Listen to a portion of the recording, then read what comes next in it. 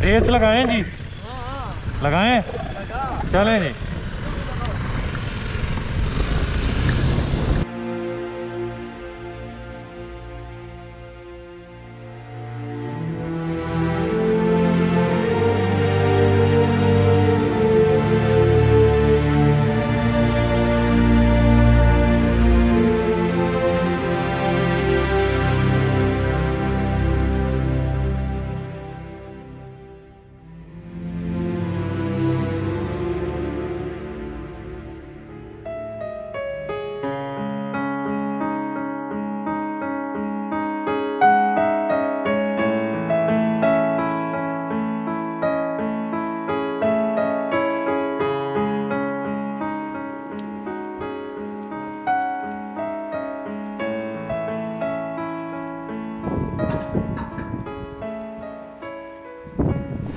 अस्सलामुअलैकुम और good morning everyone from चिलम चौकी नियर देओसाई प्लेन्स। कल मैंने यहाँ पे नाइट स्टे की थी और नाइट स्टे करने की रीज़न ये है कि मैं जाना चाहता हूँ मिनी मार्ग। लेकिन मसला ये है कि मेरे एक दोस्त के थ्रू जो कि आर्मी में मेजर हैं, उनके एक दोस्त के साथ कन्वर्सेशन चल रही थी जो कि यहाँ पे पोस्टेड है मिनी मार्ग में व्हाट्सएप के थ्रू। लेकिन कल से मेरे पास इंटरनेट नहीं है और मुझे नहीं पता कि मेरी परमिशन हुई है या नहीं हुई। उनको मैसेजेस मेरे मिल गए थे लेकिन मुझे उनके मैसेजेस अभी तक रिसीव नहीं हुए। तो अभी प्लान ये है कि जाके नीचे चिलम चौकी से कंफर्म करते हैं। अगर तो मेरी परमिशन हुई है तो मैं सीधा इंशाल्लाह मिनी मार्ग जाऊंगा बुलसिल टॉप को क्रॉस करते हुए। लेकिन अगर परमिशन नहीं हुई तो फिर हो सकता है कि आगे देओसाई प्लेन्स में नाइट स्टे करें या स्कर्दू में। देखते हैं कि टाइम के साथ साथ और मौसम कैसा, क्योंकि आज सुबह से काफ़ी ज़्यादा यहाँ पर बारिश हो रही थी और सर्दी थी। और अगर तो इसी तरह का मौसम रहा तो फिर तो मैं इंशाल्लाह स्कर्दू निकल जाऊँगा, क्योंकि मैंने वापस फिर इसी रास्ते से आना है। और मेरी कोशिश होगी कि मैं दोबारा किसी और लिंक के थ्रू कोशिश करूँ कि मुझे परमिशन मिल जाए। तो अभी जल्द जाके कन्फर्म करते हैं नीचे से और बाकी के प्लान्स जो है ना वो उस हिसाब से करेंगे।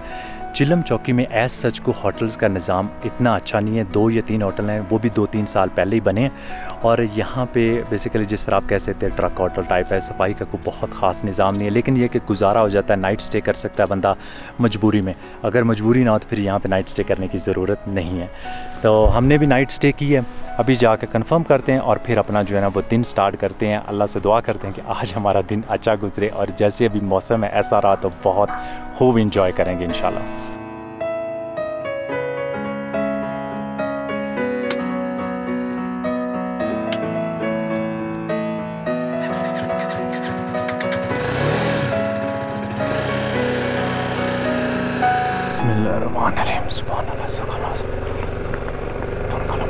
या अल्लाह खैर खैरियत से आज का दिन गुजारना और बहुत अच्छा गुजारना और बेस्ट हो जाएगा अगर हमारी परमिशन हुई है। दिन का स्टार्ट ही अच्छा हो जाएगा। यहाँ पे सुबह से काफ़ी खूब बारिश हो रही थी। 8:30 बजे तक, 8:45 बजे तक बारिश हुई है। तो अभी तकरीबन बजे हैं जी 9:30 हो गए हैं। तो प्लान ये था कि हम जल्दी निकल जाएंगे, लेकिन बारिश ने जो है ना उन प्लान्स पे, और इतनी सर्दी थी सुबह सुबह समझ नहीं आ रही थी। मैं सोच रहा था कि आज तो मुझे सारे अपने विंटर जैकेट और ग्लव्स वगैरह निकाल के राइड करना पड़ेगा। लेकिन शुक्र है अल्लाह का मौसम अभी बहुत अच्छा हो गया। लग नहीं रहा था कि आज मौसम चेंज होगा जिस तरह के क्लाउड से, लेकिन इतनी जल्दी चेंज हुआ है। अभी ये सामने चौकी आ गई है, मुझे कैमरा बंद करना पड़ेगा क्योंकि यहाँ पे अलाउ नहीं है।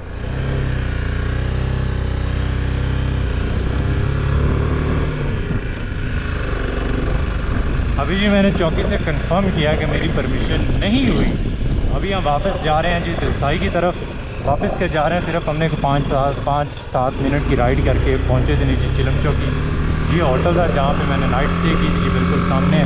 नाम मुझे इसका कोई नहीं पता क्योंकि इसका नाम लिखा हुआ ही इधर कोई नहीं है।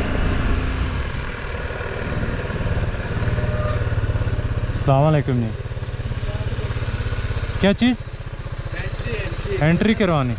कितने लोग? एक अकेला है? जी जी। कहाँ से? लाहौर से? जी सर, ननकाना साहब से जी। ननकाना साहब,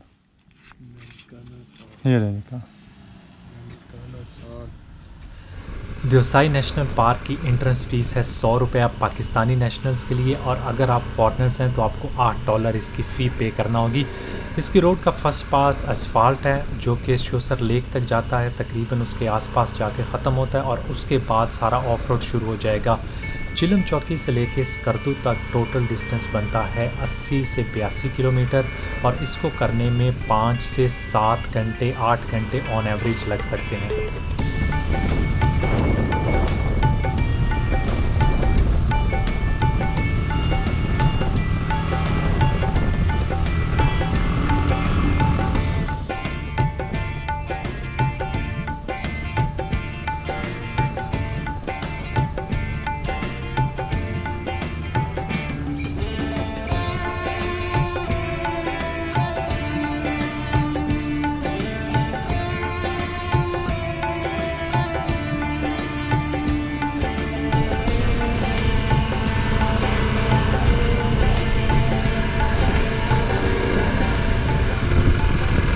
अस्सलाम वालेकुम जी, कैसे हैं?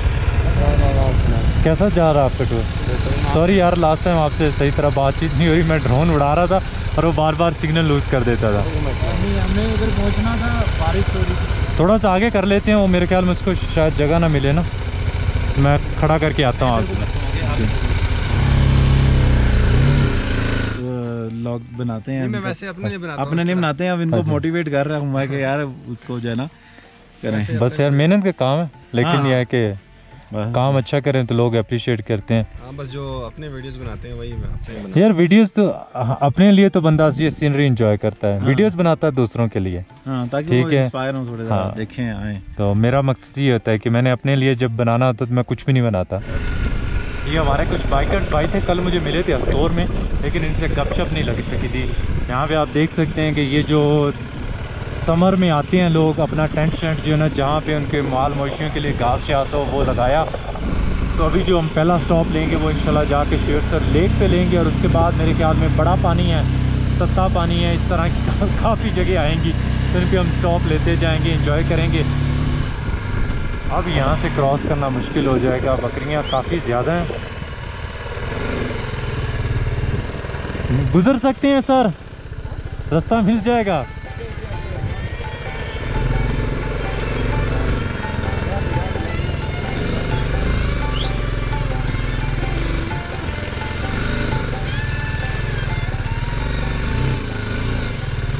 अब लग रहा है कि हम लोग हाइट की तरफ जा रहे हैं, और बाइक जो है ना पावर का इशू आ रहा है। थोड़ी सी हाइट आती है ना तो दूसरा गियर डालो तो जल्दी से कहता है कि भाई नहीं, पहले में डाल, पहले में ही पूरा कर दो। लेकिन ये फिर भी 23-24 की स्पीड से ना आराम से हम इसको हाइट पे भी ले जाते हैं। इतनी स्पीड होगी, और इसको आप यहाँ पे 50 की स्पीड से लेके जा नहीं सकते। अब मुझे लगता है कि आगे सारा जो सेक्शन है वो इसी तरह की ग्रेवल ऑफ रोड है, लेकिन ये अच्छी सरफेस है, बुरी नहीं है, और इस पर कीचड़ वगैरह भी नहीं है। अभी तो नहीं है, लेकिन अगर ये हो कि बारिश वगैरह हो रही हो तो उस कंडीशन का मुझे नहीं आइडिया। अभी तो अच्छी सरफेस है।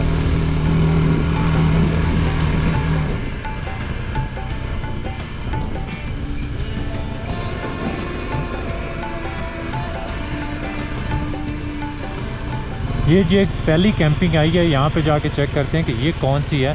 ऐसा मेरा यहाँ पे रुकने का दिल नहीं कर रहा, सोच रहा हूँ आगे के लिए निकलते हैं। यहाँ पे कुछ ख़ास है भी नहीं देखने के लिए, तो अभी थोड़ा सा आगे कंटिन्यू करते हैं। कोई अच्छी जगह आई तो वहाँ भी ब्रेक लेंगे। अभी यहाँ से हम देओसाई नेशनल पार्क में इंटर हो रहे हैं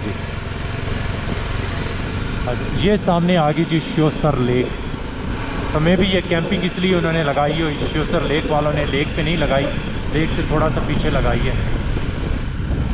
चलें लेक की तरफ चलते हैं जी यहाँ से।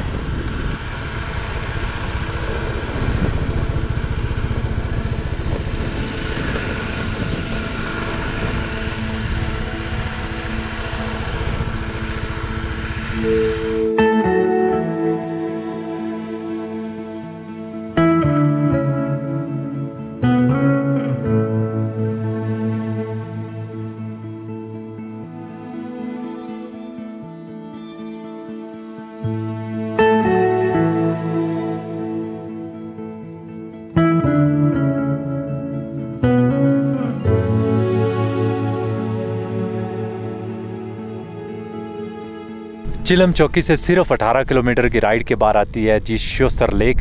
और यहाँ पे मौसम इतना प्यारा है कि दिल कर रहा है कि अपना टेंट निकालें, मैट्रेस निकालें और यहाँ पे डाल के आराम से रेस्ट करें, सुकून करें। और इस ऐसी धूप का मज़ा आ रहा है, इतने दिनों के बाद धूप देखने को मिल रही है। लेकिन क्योंकि अभी सिर्फ 18 किलोमीटर राइड की रही है, मौसम अच्छा है तो और इन्जॉय कर सकते हैं। मे भी आगे जाएँ तो देओसाई का कुछ छोटा मोटा ऑफ रोड ट्रैक हो तो वो इन्जॉय कर सकते हैं। तो प्लान ये है कि थोड़ा सा आगे जाते हैं, हो सकता है कोई बड़ा पानी पे जाके कोई कैंपिंग साइट्स वगैरह जहाँ पे कोई खाने शाने के लिए कुछ मिल जाए, क्योंकि यहाँ पे मुझे हल्की सी भूख लग रही है। तकरीबन 11 साढ़े 11 बज चुके हैं। वैसे तो अभी राइड हमने कुछ नहीं की, लेकिन टाइम बहुत ज़्यादा गुजर गया क्योंकि रास्ते में मैं रुक के शॉर्ट्स वगैरह ले रहा था। तो अभी चलते हैं आगे बड़ा पानी की तरफ, वहाँ पर जाके लंच करते हैं और आप लोगों से जो है ना डिटेल में बात वहीं करेंगे।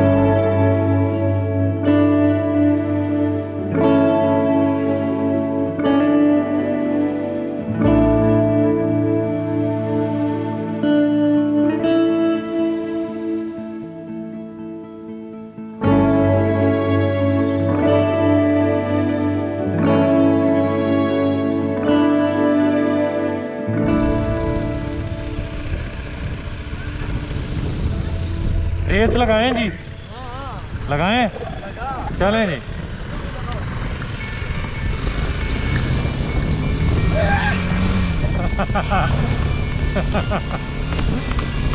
भाई हमारी मशीन आपका मुकाबला नहीं करती।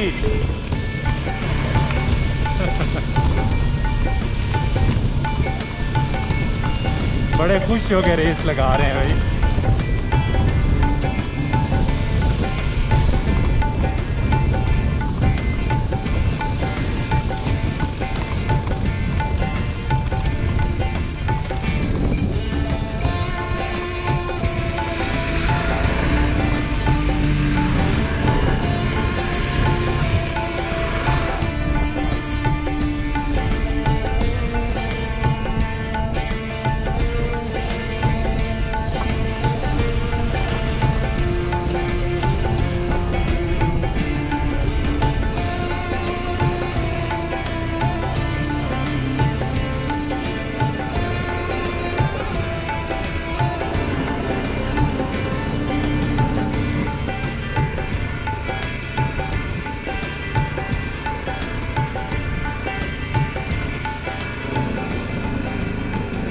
ये है जी काला पानी जो कि 4000 मीटर की हाइट पे है और यहाँ पे अभी इतनी तेज़ बारिश हुई है, हवा बहुत तेज़ चल रही है तो बादल जो है ना वो दस्ती मूव होके आगे की तरफ चल रहे हैं। बारिश भी थी और साथ में स्नोफॉल थी, तो मिक्सचर था दोनों का। तकरीबन 0 डिग्री के आसपास जो है ना अभी इस टाइम टेम्परेचर है यहाँ पे, लेकिन फील्ड टेम्परेचर जो है वो काफ़ी लो है क्योंकि मेरे हाथ नॉर्मली जो है ना वो 0 से नीचे जाता था तब फ्रीज़ होना शुरू होते हैं, और वो यहाँ पे बगैर मोटरसाइकिल राइड किए हुए जो है ना फ्रीज़ हो रहे हैं फुल। यहाँ पे टेंट सिटी है, खाने पीने की चीज़ें मिल रही हैं, चाय वगैरह जो है ना अभी मैंने पी है यहाँ पे, लेकिन ऐसा यहाँ पे ज़्यादा देर रुकने का मेरा प्लान नहीं क्योंकि बहुत सर्दी लग रही है और दिल कर रहा है कि आगे थोड़ी सी राइड करके चलते हैं बड़ा पानी। और अगर नाइट स्टे करनी भी हुई तो वहीं पे करेंगे, उससे पहले नहीं करेंगे क्योंकि उसके आगे जो है ना स्कर्दू जो है ना वो ज़्यादा दूर नहीं है वहाँ से। तो अभी नीचे चलते हैं। थोड़ी देर पहले वो मेरे साथ वाले भी गाड़ी पर आए थे, वो भी आगे चले गए हैं, तो हो सकता है उनसे मुलाकात हो तो जाके नीचे जो है ना हम लंच अपना करेंगे।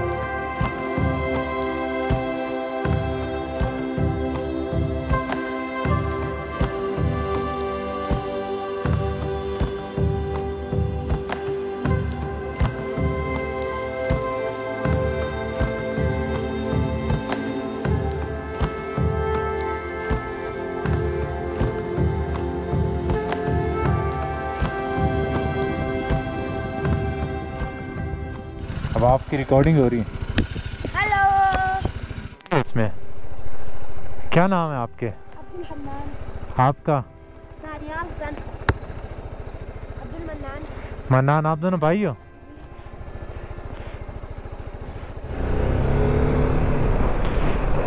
अल्लाह का नाम लेके आगे जी हम निकलते हैं बड़ा पानी की तरफ।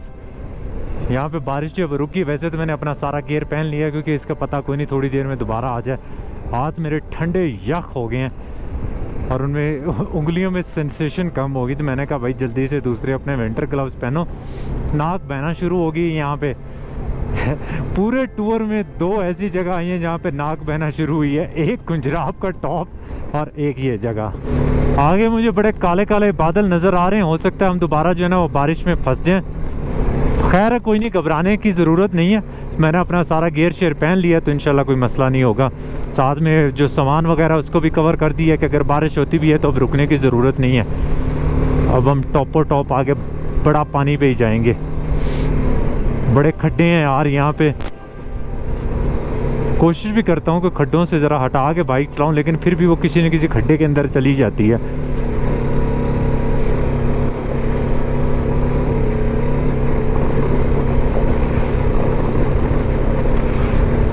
ये जो सेक्शन है बड़ा पानी और काला पानी के दरमियान वाला, ये मेरे ख्याल में यहाँ का सबसे खूबसूरत सेक्शन है।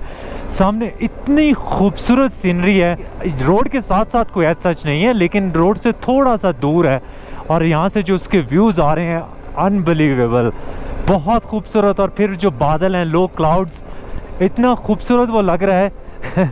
कुछ जगहों पे सन के वो जो रेज वगैरह पड़ रही हैं और बाकी जगहों पे ना क्लाउडी है, तो लिटरली दिल खुश हो रहा है कि इतना आला जो है ना सीनरी आपको देखने को मिल रही है।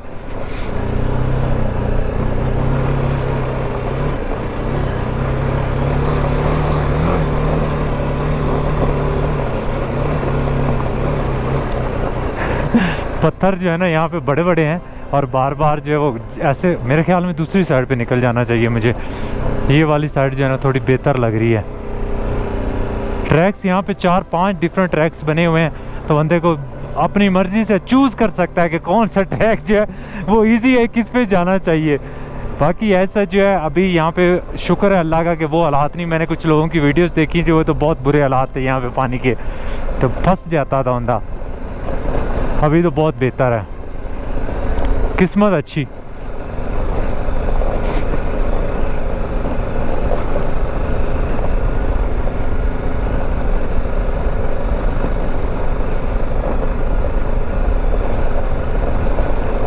वो दूसरी साइड पे गारा शारा है, तो मैं भाई गारे से बेहतर है कि हम पत्थरों से लेके जाएं। थोड़े से जंप शंप लगेंगे लेकिन ये है कि हम आराम से ले जाएंगे,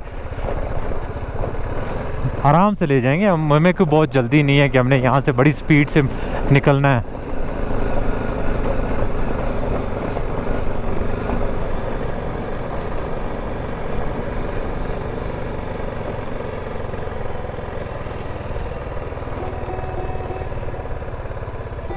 अस्सलाम वालेकुम, खैरियत से पहुँच गए? खाने पीने के सीन है यहाँ पे? अच्छा अभी भी पहुँचे हैं? अच्छा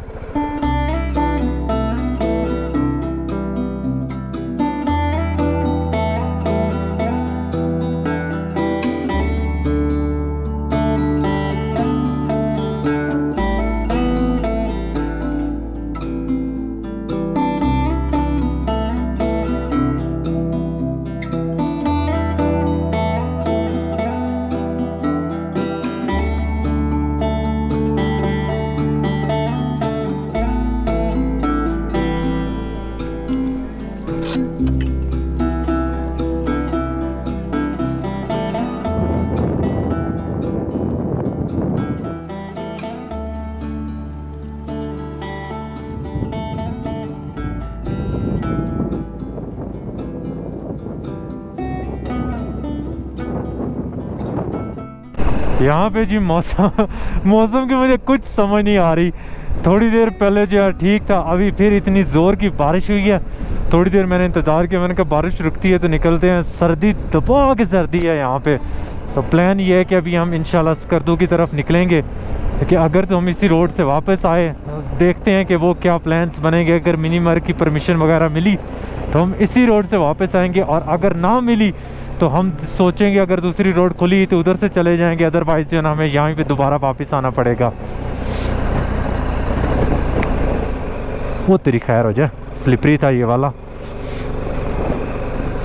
अब जो है दोबारा से सूरज मियाँ निकल आए हैं और बादल भी गायब हो गए हैं।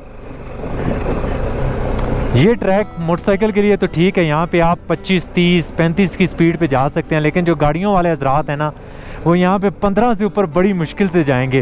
तो जहाँ पे मोटरसाइकिल पे 2 घंटे लगने हैं, वहाँ पे गाड़ी पे पक्के 3 घंटे लगे ही लगे। इतना बुरा ट्रैक नहीं है बाइक के लिए, तो अच्छा है और मज़े का है इसमें ना। अगर थोड़ा स्लिपरी हो तो और बात है, लेकिन अभी तक तो जितना का ओ तेरी खैर हो जाए, गलत जगह से आ गया। बातें करते करते मैंने सीधा उसमें से बढ़ जाना था अंदर, पता नहीं कितना गहरा था।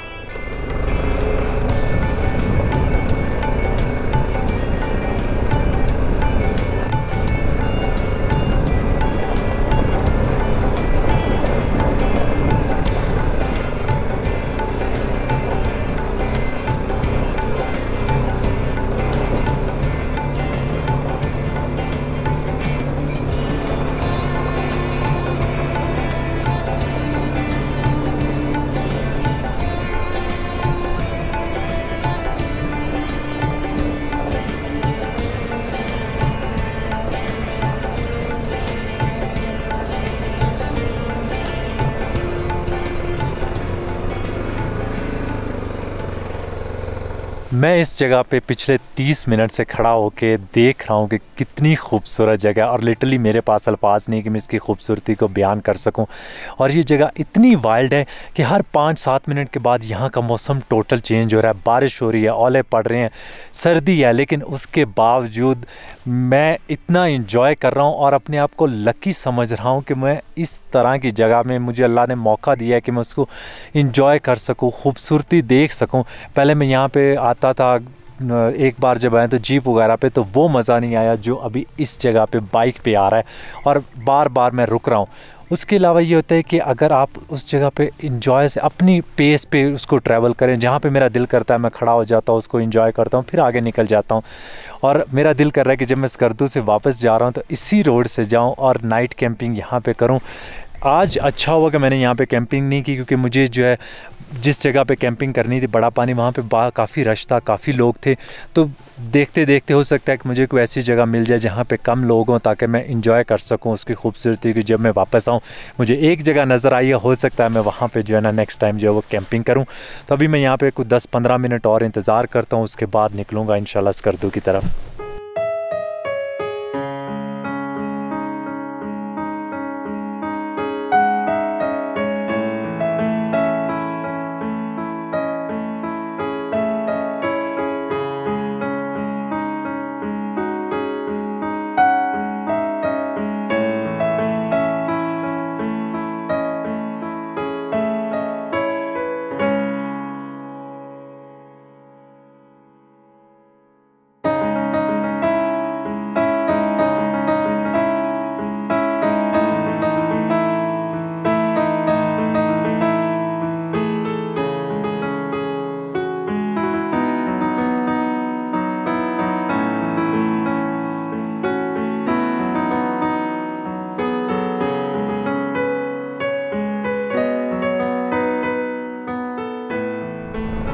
क्या शाम है यार, क्या लाइट पड़ रही है पहाड़ों पे।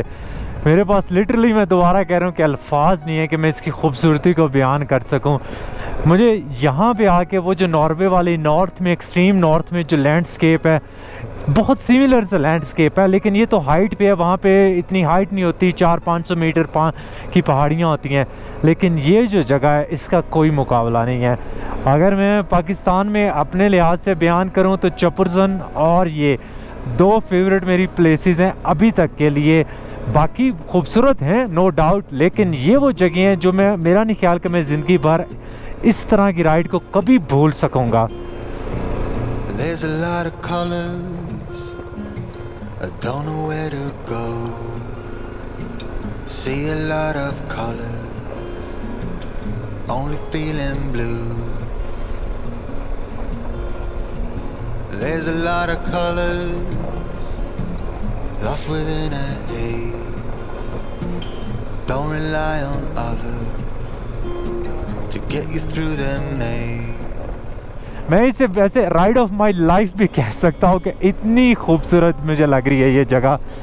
और इंशाल्लाह नेक्स्ट वीक जो है हम दोबारा यहीं से गुज़र के जाएंगे, क्योंकि पता नहीं ज़िंदगी में कितने मौके मिलेंगे देओसाई में राइड करने के आपको। तो जितने मिलते हैं उनको दोनों हाथ से पकड़ लें और उनको जाने ना दें। अगर आप इस एरिया में कभी आएँ तो इन्जॉय करें फुल टाइम।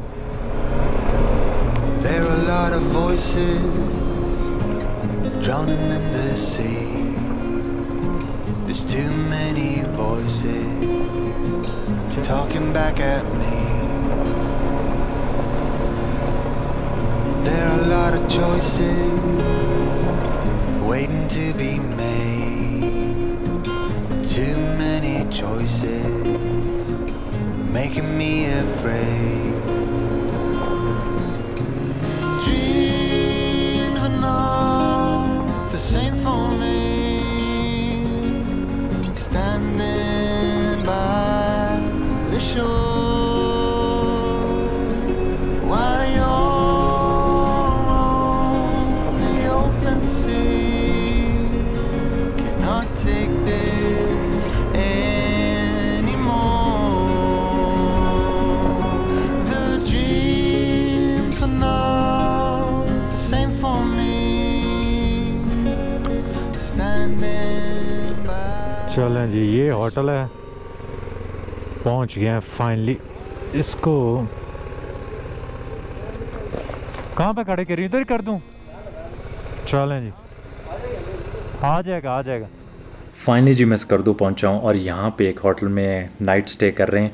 आज का मेरा जो दिन था मेरे ख्याल में one of the best riding day था और उम्मीद करता हूँ कि आप लोगों को भी आज का व्लॉग पसंद आया होगा। और अगर पसंद आया तो लाइक का बटन दबाना ना भूलिएगा। अगर आप सब्सक्राइबर नहीं है तो सब्सक्राइब भी कर दीजिएगा। Thank you so much for watching और आप लोगों से मुलाकात होगी अगले ब्लॉग में। अल्लाह हाफ़िज़।